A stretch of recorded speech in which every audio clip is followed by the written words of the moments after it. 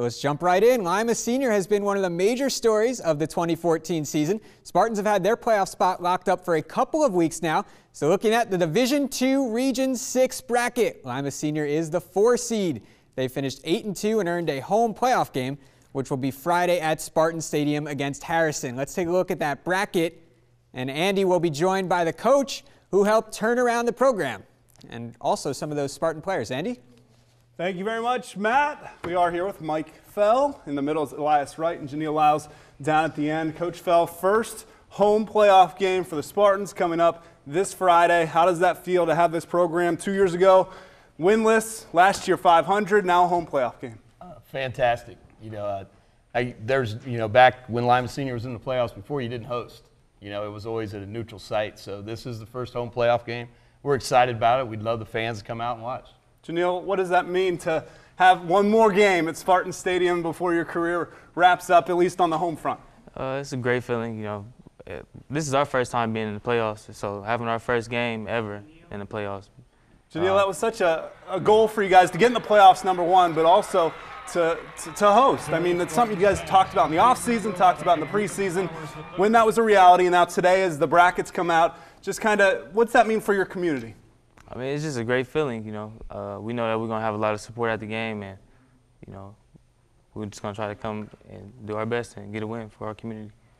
Elias Wright, you guys will face off with Harrison. I know you've been looking over a little bit throughout the season. Game planning probably starts now for Harrison.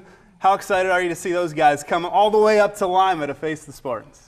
Oh man, I'm super excited to be in the playoffs first and foremost. Sure. And playing a team like Harrison, I've watched them before, so they're a really good team. They have a nice quarterback. I've watched them play against Oak Hills this year. Okay.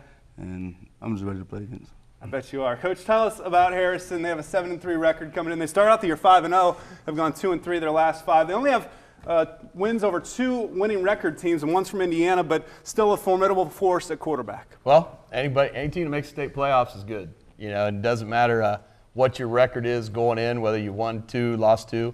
You get into the playoffs, everybody's 0-0, and I'm sure their program's excited.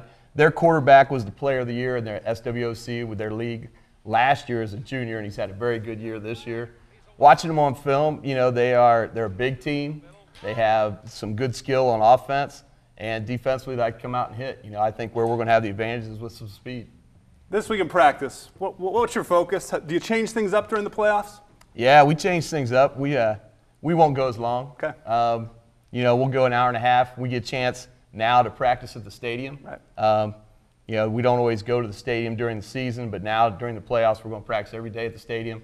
Go an hour and a half at the stadium, go over there, and it's just a cooler atmosphere. It's different. What's nice is right now there's a lot of teams getting ready to play basketball. A lot of guys getting ready to lose weight for wrestling.